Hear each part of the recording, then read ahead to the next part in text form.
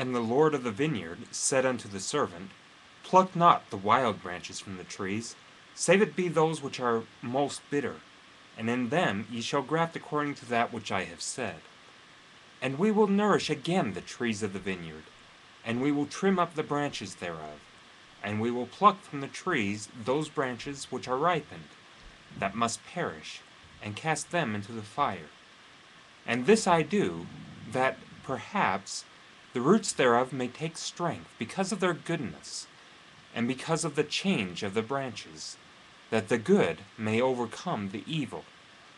And because that I have preserved the natural branches and the roots thereof, and that I have grafted in the natural branches again into their mother tree, and have preserved the roots of their mother tree, that perhaps the trees of my vineyard may bring forth again good fruit, and that I may have joy again in the fruit of my vineyard, and perhaps that I may rejoice exceedingly, that I have preserved the roots and the branches of the first fruit. Wherefore go to, and call servants, that we may labor diligently with our might in the vineyard, that we may prepare the way, that I may bring forth again the natural fruit, which natural fruit is good, and the most precious above all other fruit. Wherefore let us go to, and labor with our might this last time, for behold, the end draweth nigh, and this is for the last time that I shall prune my vineyard. Graft in the branches, begin at the last, that they may be first, and that the first may be last. And dig about the trees, both old and young, the first and the last and the first, that all may be nourished once again for the last time. Wherefore dig about them, and prune them, and dung them once more for the last time, for the end draweth nigh.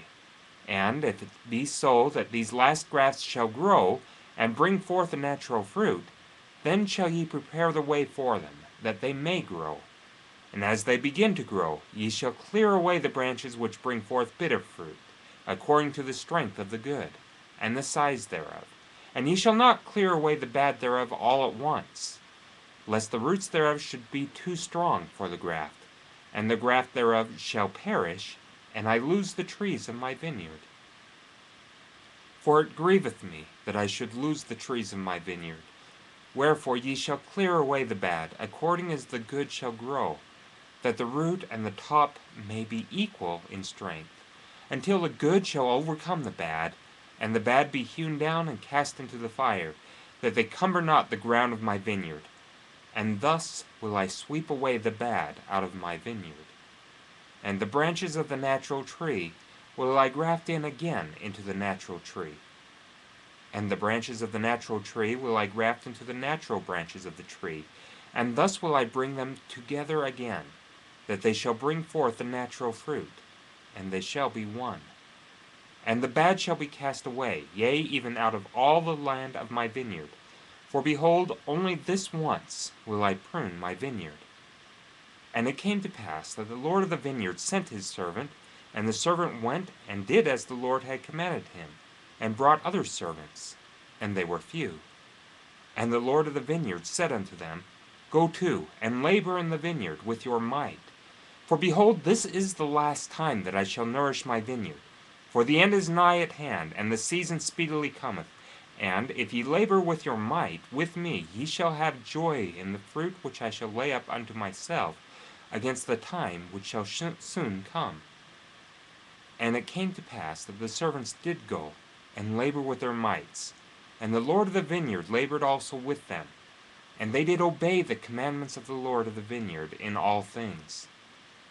And there began to be the natural fruit again in the vineyard, and the natural branches began to grow and thrive exceedingly, and the wild branches began to be plucked off and to be cast away, and they did keep the root and the top thereof equal, according to the strength thereof. And thus they labored with all diligence, according to the commandments of the Lord of the vineyard, even until the bad had been cast away out of the vineyard, and the Lord had preserved unto himself that the trees had become again the natural fruit. And they became like unto one body, and the fruits were equal, and the Lord of the vineyard had preserved unto himself the natural fruit, which was most precious unto him from the beginning. And it came to pass that when the Lord of the vineyard saw that his fruit was good, and that his vineyard was no more corrupt, he called up his servants, and said unto them, Behold, for this last time have we nourished my vineyard, and thou beholdest that I have done according to my will, and I have preserved the natural fruit, that it is good, even like as it was in the beginning. And blessed art thou, for because ye have been diligent in laboring with me in my vineyard, and have kept my commandments, and have brought unto me again the natural fruit, that my vineyard is no more corrupted, and the bad is cast away, behold, ye shall have joy with me, because of the fruit of my vineyard. For behold, for a long time will I lay up of the fruit of my vineyard unto mine own self against the season, which speedily cometh. And for the last time have I nourished my vineyard, and pruned it, and dug about it, and dunged it. Wherefore I will lay up unto mine own self of the fruit for a long time, according to that which I have spoken. And when the time cometh that evil fruit shall again come into my vineyard, then will I cause the good and the bad to be gathered, and the good will I preserve unto myself, and the bad will I cast away into its own place. And then cometh the season and the end, and my vineyard will I cause to be burned with fire.